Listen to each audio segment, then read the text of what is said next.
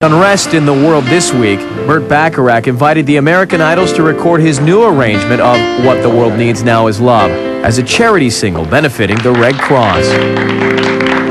We are treating this record very different. This is not about sounding like Whitney or Mariah. This is about being honest. This is what this song is about and what this song is going to mean, the intent in this world that we're in. So I'm asking you to come from a very sensitive level.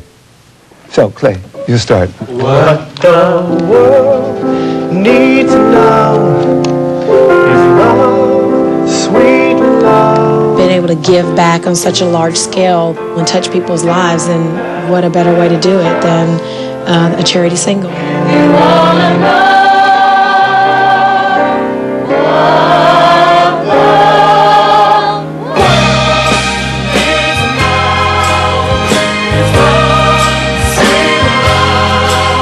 Message that it's saying, and that it's like a charity record, so it's cool. I'm glad I was a part of it.